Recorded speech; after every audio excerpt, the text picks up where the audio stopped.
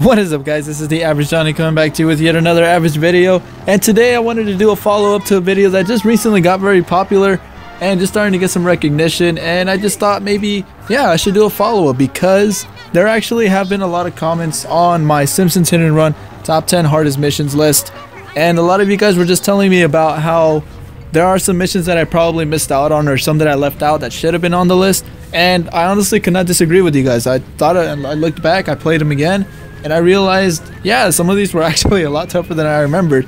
And you guys just reminded me of some of the childhood missions that I had to play that just put me through hell and through a lot of rage as well. So, yeah, I had to take that into consideration, and I decided to make this follow-up video. So here are more missions that are difficult in the Simpsons Hit and Run. If you're new to my channel and probably feel like there are missions that I missed out on, check out my top 10 Simpsons Hit and Run hardest missions list. It's probably going to be on there, whatever you're probably thinking about. And just enjoy the bad commentary. You know, that video was made months ago, but oh well, it's up there anyways. But yeah, anyways, let's get right to this. I hope you guys enjoy it. Let the raging re-emerge. Quick Cash. This is another mission from level 5, or Apu's missions as well, in which you have to destroy an armored car and avoid any police. Now, in this particular situation, the part about getting rid of the police is actually very easy. However, it is destroying the armored car that can be a real pain in the ass. The armored car has some sort of insane durability that prevents it from being destroyed too easily. And not only that, the game expects you to use Snake's car and use it to blow up the armored car. While it's easy to keep up with the high speed, the Bandit car does not have high capabilities when it comes to power. In fact, it's very easy to damage the car and just blow it up yourself. So you have to take your time and grab wrenches to fix your car whenever it's necessary, and just keep trying to destroy that car with all the patience that you have. The only thing keeping this from my top 10 was just a big sigh of relief of not having this be a timed mission. Otherwise, it would have just been hell, and I would have definitely put it in my top 3. It was actually revealed that there was actually going to be a 3-minute limit to destroying the car, but let's just be glad that insane idea did not happen.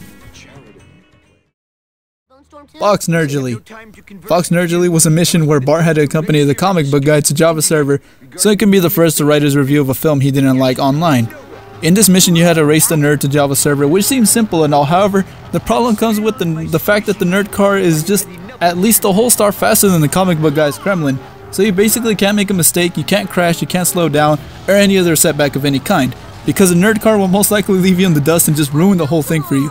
While this isn't one of the most difficult missions in the game, I believe, there is just a good chance you'll have to redo this a few times depending on your driving ability, of course. Same thing applies to Lisa's first mission in level 3, where you basically do the same thing just in a different map. But Fox Nergily is just another mission that tests your abilities to control the wheel. Good luck on this one, that's all I'm gonna say. Bonfire of the Manatees.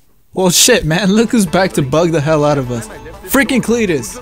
If you guys remember my last video, I mentioned the mission Better Than Beef from level 2 where Bart helps Cletus collect roadkill and avoid Apu. Well, in this mission, Lisa actually helps Apu take the roadkill from Cletus so he doesn't end up selling it to anyone for food. Just when you think this will be a simple hit and collect, somehow Cletus' car gets some sort of magical turbo upgrade that causes his car to become unexplainably faster and therefore adds difficulty to the mission. Like, what? Not only that, but in this level, the cars in traffic do sudden lane changes that cause you to crash, and they don't hesitate to get in your way at all. So you have to get through them and hit Cletus in a limited time, which is not the simplest of tasks. Despite being able to drive Apu's badass car very early into the game, it doesn't help that Cletus uses the acceleration cheat code in the game just to piss you off. But credit where it's due, Cletus does do a good job of challenging your skills. Slithery Sleuthing.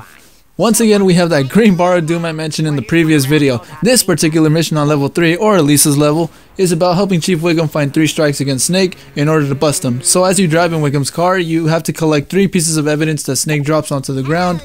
And let me tell you something, if you don't know about Snake's Bandit car, let me tell you what the haps is with this mission. Snake's car is able to drive pretty fast and make some sharp swerves and turns that can end up leaving the 3 pieces of evidence in the most random of spots. And some may even cause you to crash into objects. One small delay and Snake can easily drive off and lose you due to the high velocity his car has. That just tops off the fact that you can't miss any of the objects, otherwise you'll fail the mission anyways. So having to keep up with this fast car and not missing the objects will be a lot to ask for if your driving abilities aren't up to par in this game. It's a great challenge, and the only thing that keeps me from actually hating this mission is just listening to Chief Wiggum's hilarious commentary. The dude is just pretty funny, man. Sellouts. This mission was Bart's final quest in level 2, and this mission did exactly what finales are supposed to do. Give you a challenge, yet test your patience and abilities to redo missions every single time you fail. The concept was simple. Destroy a set of cars giving off cell phone signal that would interfere with Professor Frink's monster truck robots if they were still in use. Bart's job was basically just to destroy every single one of them, in a limited time of course. The problem with this mission was merely the fact that the cars you were limited to at the time had power to do just the job, but were very limited in speed and therefore made it tougher to hit the cars without missing and crashing into buildings. Whether you used the Plow King or Mr. Plow, you were still likely to struggle with this one. Sometimes you would wreck your car, and sometimes the cars would keep getting away. It's strange because even though you gain more time with every car you destroy, it becomes more difficult with slow trucks to drive with. After a while, it was just easy to get annoyed and cause some rage, especially if you had to retry the mission over and over. Whether it was the limited speed of the car, whether it was the oncoming traffic, or whether it was just the police coming in general to stop you, this mission was just going to be a tough one regardless. And I definitely have you guys to thank for reminding me how hard it was to remain patient, because it did feel like a drag after 3 tries due to it being kinda lengthy. But yes, Sellouts for sure another difficult mission in the game. Monkey see, monkey no! Weird. Suddenly I just realized level 2 was a lot more difficult than I remember. This is one that I decided to save for last because you guys just kept mentioning it and I really can't argue with what you guys had to say. Once again, we are on level 2, and this time, Bart was asked to help Dr. Nick in reacquiring all the monkeys that have escaped from his lab. For this mission, Bart was required to buy the Mr. Plow from Homer and collect all the monkeys. Now, let me tell you guys everything wrong with this damn mission. First things first, the monkeys are tough to find if you don't know your way around the map, and playing this for the first time definitely shows that I didn't study this area enough, and it just pissed me off. They're scattered over a huge portion of the map, some including places where it was a hit or miss on one of the ramps. And just the fact that it was easy to crash into cars, people, and objects all together that can just slow you down. But for me, I think the worst part is the music that gets stuck in your head as you're retrying this appalling experience as you're yelling at your TV.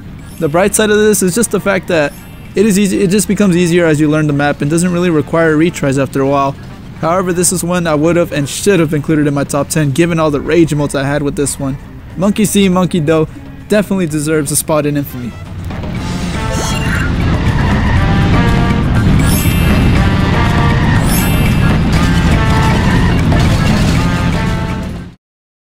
So these were just a couple more missions from the Simpsons in a run that I thought were very difficult, and it was all thanks to you guys, because if it wasn't for you, I wouldn't remember how much these missions actually did bug me a lot, and I just went with the more memorable ones for the first video that I did.